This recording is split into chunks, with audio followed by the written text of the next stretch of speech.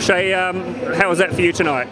Yeah, it was really good. It's a very exciting start for us, and for us to come back from 24-19 down in that third set and take it just shows the sort of the courage that we have and the aggression that we have as a team, and we can take that into tomorrow's game and take a few more things from tonight, and only up from here. It's a very exciting starting point. It's a very different looking team this year to 12 months ago. How are you all gelling?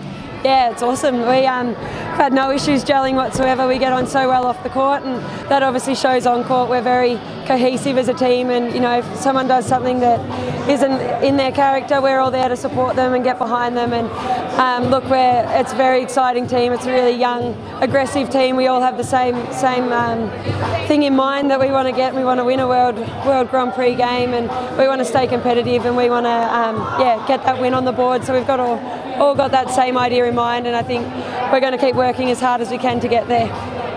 You've had that experience now of Grand Prix.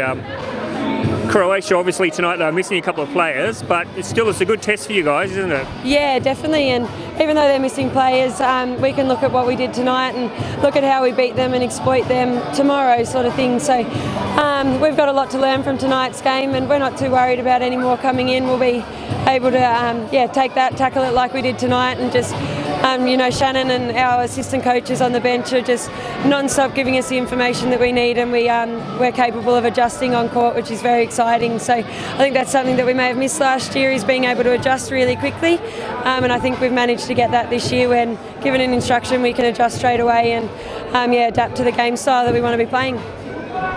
We all got pretty excited last year with the Grand Prix coming to Canberra. How exciting is it to be back 2 years in a row? Yeah, look, it's unbelievable. It's so exciting, and I mean, having these warm-up games here in Dandenong, so close to a lot of our Victorian homes, it's unbelievable. I had all my grade ones here from school supporting, and that was so cool to see them in the crowd with little signs, and seeing friends and family coming down and supporting us, and actually seeing what we train so hard to do.